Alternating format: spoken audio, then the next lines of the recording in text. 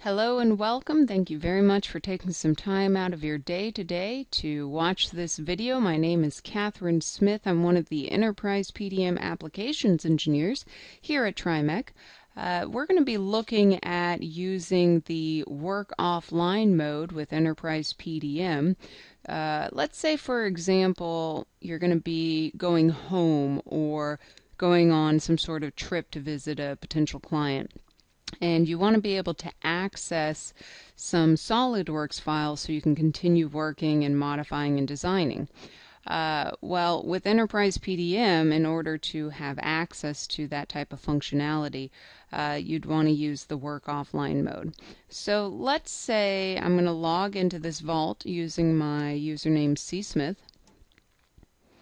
And I've got some files in here that I want to take home with me, so to speak.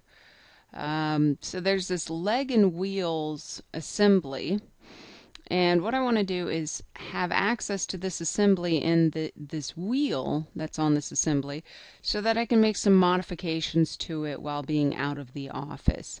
So after logging into my local vault view, I would definitely want to go ahead and check out the files that I will need access to when I'm offline.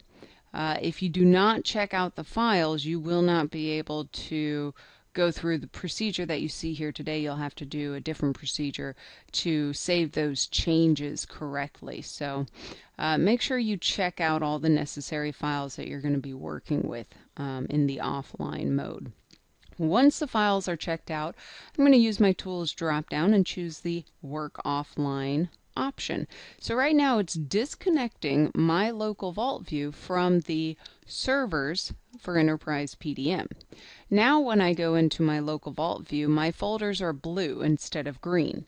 So green folders means that you're actively connected to Enterprise PDM servers, and the blue folders mean that you're in this offline mode. You'll notice here that the column view has changed dramatically.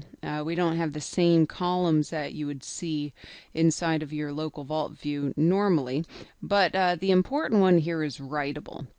So I can see here that the leg and wheels assembly is writable, and also the wheel has a yes here in the writable column. So I'm going to go into SOLIDWORKS and start making some modifications to that wheel and also updating my assembly so that I can potentially, for example, be at home making these changes, or sitting in an airport or on an airplane, on a train, planes, trains, and automobiles. Oh my goodness. Let's go ahead and open up that leg and wheels assembly from my vault, which is in offline mode. And then I'm going to open up the wheel so I can make some modifications. Let's say I want to put in maybe just a simple fillet. Let's go ahead and put a fillet on each side of this wheel here. Maybe it's going to be 1/4 inch. Click OK. We're saving locally. Okay, rebuilding and saving locally.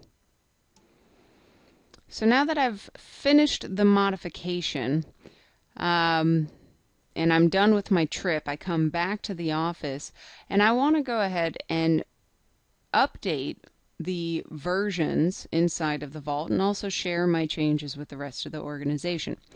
So I need to use my Tools Work Online option, which is going to reconnect me to the local Vault Views archive server and database server. So now when I go and I've got my green folders again, I'm actively connected, and my leg and wheels assembly shows that there's a new version. Local file has been modified, there's been some changes to it, and here for the preview we definitely have our fillet showing here on our wheel. So let's go ahead and finish this procedure by checking in the modified documents to finalize creating that new version.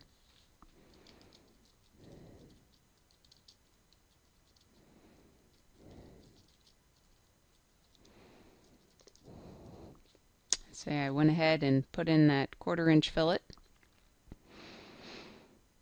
And that's how you can work offline using Enterprise PDM, making modifications to files without being actively connected to the Enterprise PDM server components. Thank you again for watching this video. I look forward to showing another video in the future regarding Enterprise PDM. Thank you very much.